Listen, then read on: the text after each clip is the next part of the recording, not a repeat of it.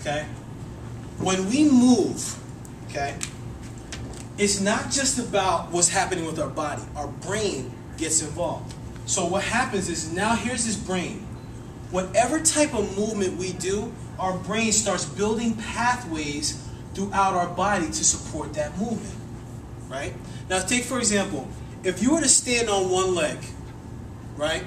When you first do it, if you don't have great balance, you may not be able to stand that long. But the more you practice it, you'll notice you get better.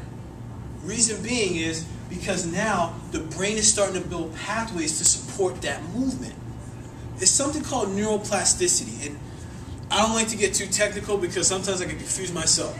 But I like to, neuroplasticity is basically saying the brain is adaptive. It's like clay.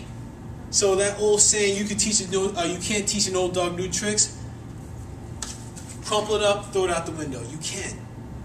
And a lot of times, that's why I encourage people, even if it's the littlest thing, even if it's walking around your block a couple times, this is building the pathway to support that movement.